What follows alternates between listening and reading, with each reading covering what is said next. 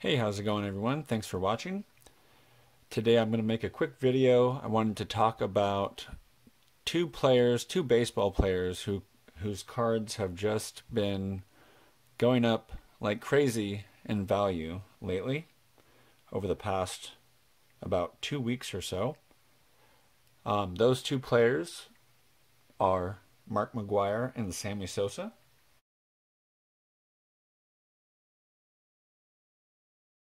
As some of you may know, ESPN announced a documentary coming up next month in June that's going to be featuring these two players and their home run chase in the mid 90s when they were both going head to head for the record in home runs. So if you watched baseball back in the mid 90s, you definitely remember these two squaring off head to head, hitting home runs, going for the record. It was something, even casual fans or even non-baseball fans were paying attention to just because it was so exciting to watch. So anyways, ESPN has announced this documentary, and as a result, the price on both Sosa and McGwire cards, especially their rookie cards, have gone up in value, just skyrocketed already. A lot of people are speculating that these cards will increase in value just like the Jordan cards and Pippen, Rodman, and Steve Kerr, all the cards from the Bulls, the documentary that ESPN did, well, that's currently running.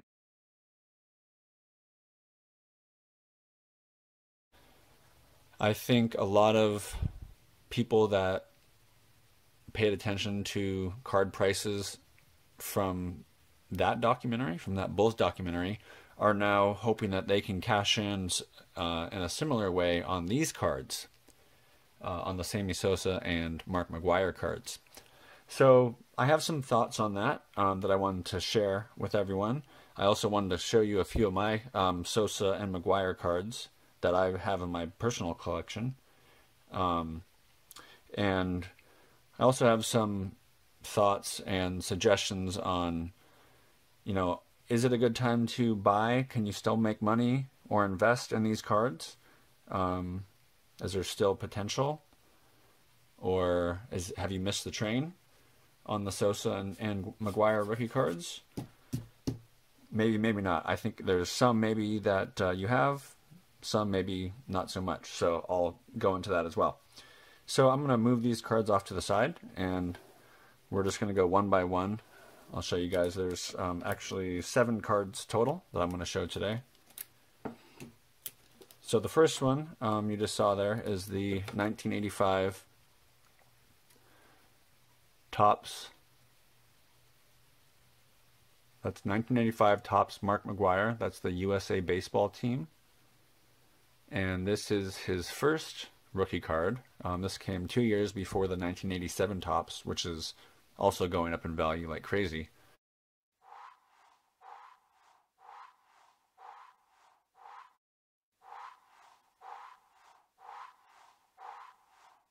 But this is, a very sought after McGwire card, very iconic card. This one in PSA 9 has been going up. Gosh, I think they're going for 300, 350 or so by now.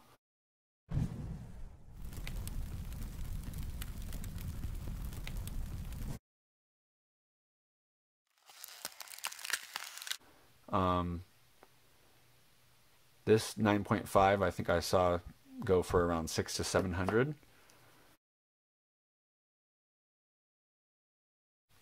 The next card I'll show is the Sosa Topps rookie card.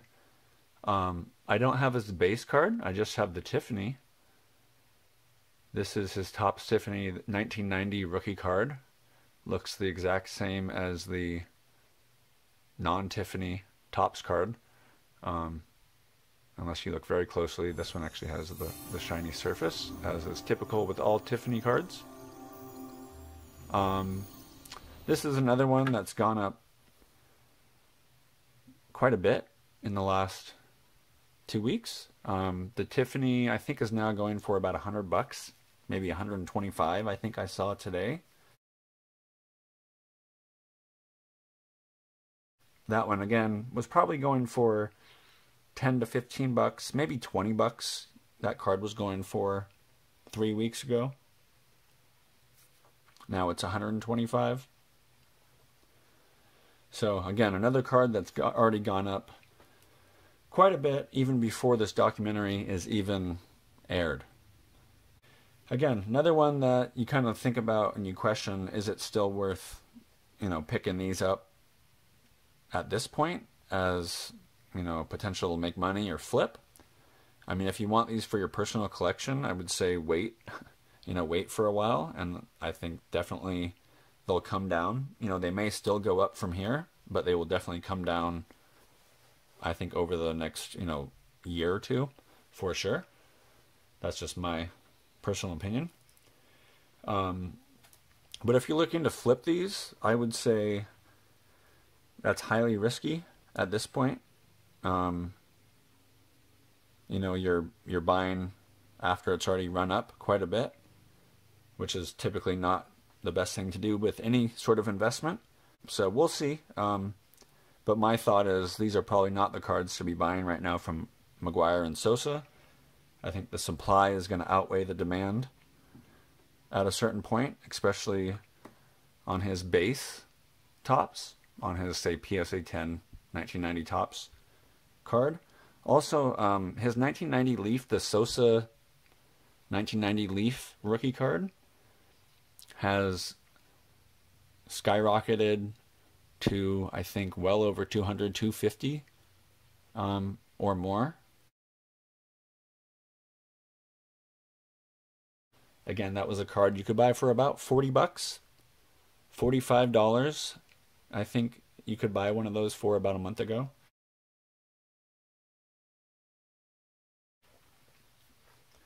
So just be cautious as you look to buy these for any sort of potential to, profit on if you're buying at this point. That's a word of caution. Another one I'll show from Sosa that's gone up similarly to the 1990 Topps Tiffany is this 1990 Bowman Tiffany. So just like the Topps Tiffany, it is one of the more short print rookie cards, really the only two short print rookie cards from the junk wax era are Tiffany's. And this Bowman is going for, I would say the nines are going about $100 now. And we're going for about $15 a month ago. So I think, the speculators, the people that are looking to make money on these have already bought them all up at any sort of reasonable price. And they're definitely going to be looking to flood the market in the next month. Hopefully, they're looking to sell at the peak. But again, I don't know if you're going to see the same outcome with prices like you did with the Bulls documentary, because the market didn't price in the Bulls documentary before, on the Michael Jordan cards, the Scottie Pippen cards, the rookie cards, the Rodmans, the market hadn't already priced in the value that was going to be added to those cards from the documentary. On the other hand, the sports card market has already reacted to the upcoming Sosa and McGwire documentary. The prices have already gone up before the documentary airs. So that's one of the key differences. We're already starting to see prices soften on the Jordans and the Pippins, and it's just things are leveling out. I think probably things will come down a little bit, to be honest, over the next year or two on some of those cards. The McGwire and Sosa cards, personally, my thought is that they've already near peaked. There might still be some room to run. You know, the masses, the people that are not like hardcore sports card collectors, maybe that, you know, are going to watch the documentary and then go online to buy a rookie card of one of these guys. You know, there's only so many of them out there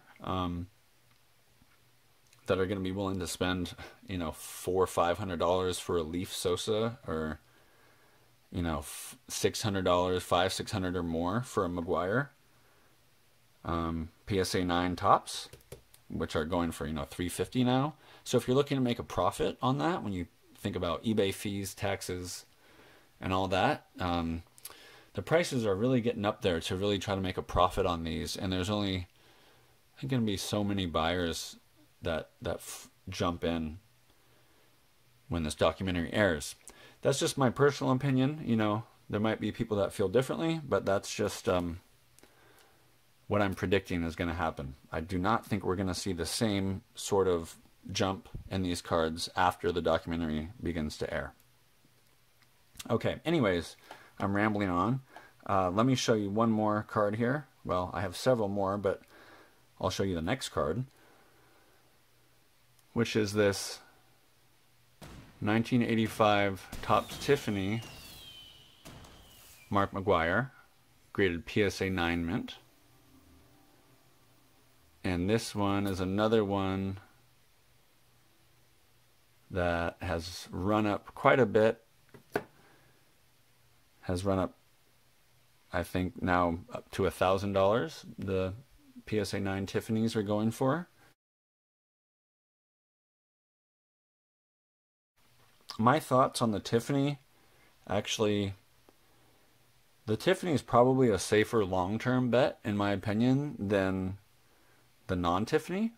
I just think Tiffany's in general are going to be the better investment because they're so short print relative to the base, relative to these base Topps cards. You know, I think there was only about, 5,000 of the Tiffany's. And then so the population on the Mint 9 Tiffany's is pretty low, especially relative to the base. So, you know, that one's a little bit tougher. At $1,000, that might still have some value longer term. That's an iconic card and, you know, low population. But short term, I don't know. Can you flip that for a quick buck? Can you buy it now and sell it in a month or 3 weeks when the documentary is airing? I'm not so sure. Maybe not on that one. Okay, next card is another, well, actually, the next 3 cards that I have here are 3 cards that I think you might actually be able to make a profit on at this point. You may actually be able to still,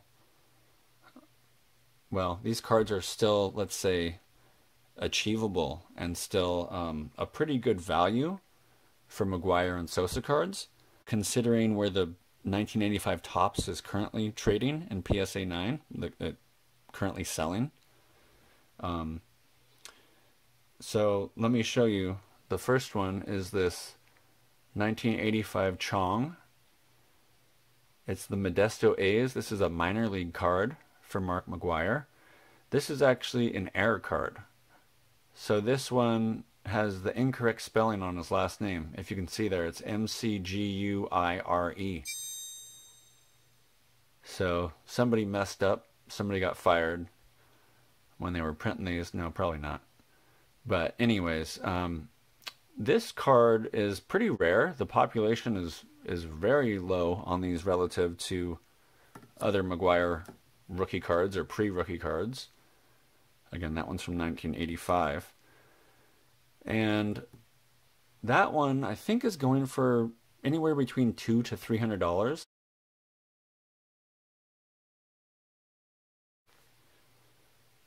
And considering now that card is going for well less than the 1985 Topps PSA 9, I think there's tremendous value in this card. If you believe that McGwire cards will maintain some level of, the price level that they're at, as long as there is a chance that his cards go right back down to the price that they were at before the documentary. Say in a year from now, who knows? Maybe the 1985 is trading, it's selling for $60 again. The PSA 9s are at $60. Could happen. And if that's the case, I think probably all of his cards will level back out to where they were. However, if his cards maintain any sort of kind of pricing, if they don't just completely go back to where they were, say if the PSA 9 tops can hold on to maybe even 200, 150 to $200 each in 6 months or a year from now, or even beyond that, then I think this Chong card is a great buy at the current price if you can pick one up for $200 to $300, because eventually collectors are gonna look at relative pricing, and this card is much lower population, much harder to find, also considered like a rookie card, and I just think pricing I just think that pricing will kind of equalize, and some of the cards that were more rare, higher demand, higher priced before this crazy run up, like this card, they're gonna still be the more valuable cards longer term. I think they will even out, and the rare minor league cards will still be, they'll still sell for a premium. So that being said, I have 2 more minor league cards to show you, and I have 2 more cards left. So the next one is another, well, I'll show you the 1982 Anchorage Mark McGwire. This is when he played in Alaska for the Glacier Pilots. This one's graded PSA 9.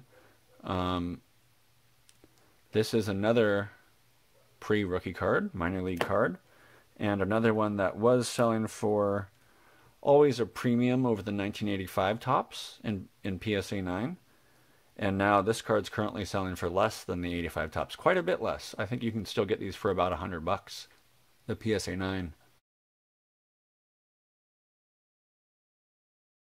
I think there's actually a lot of value here. I think even this one might be able to sell well during the documentary if collectors start paying attention to this, or people that go on eBay and search for Mark McGwire cards find this. There could still be some upside potential. Again, about $100 for this, and selling, for a third of the price of the 1985 tops in PSA 9. Okay, and then the last card I have to show is a minor league card from Sammy Sosa, and that is his 1987 Pro Cards. This is when he played for the Gastonia Rangers. And this one's graded PSA 9. And this is another one. This is his most desirable minor league card, and was another one that was selling for, this was his most valuable rookie card up until recently. Even more valuable than these Tiffany's, and definitely more valuable than even, Leaf, or it's probably going for more than the Leaf PSA 10, to be honest. These were going for maybe 50 to 60. I think these are, you can still pick these up for around, $60 or so. So another one, I don't think this one has the same potential as the McGwires do longer term. I just think, Sammy Sosa did not have a lot of collectors interested in his cards before this documentary was announced. His rookie cards were dirt cheap on eBay. Again, the 1990 Leaf, about $40. That was while the 1990 Frank Thomas PSA 10 was selling for probably 120 to 150 range, up until recently, until his cards blew up as well.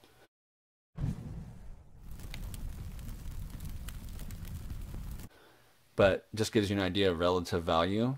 Sosa cards were not very highly desirable cards I'm actually considering selling these if the Tiffany's go any higher. I'm almost certain that I will be able to sell them and then buy them back later at a lower price. So when I find those sort of opportunities on eBay to sell high, I'll usually take advantage. Not all the time, depends on the card. But with cards like these, the Sosas especially, I have no doubt I'll be able to buy those back later at a lower price. They're, I think, both 100 or more for the PSA 9 Sosa Tiffany's. If they go up any more, maybe say 150 plus, I will definitely be selling these.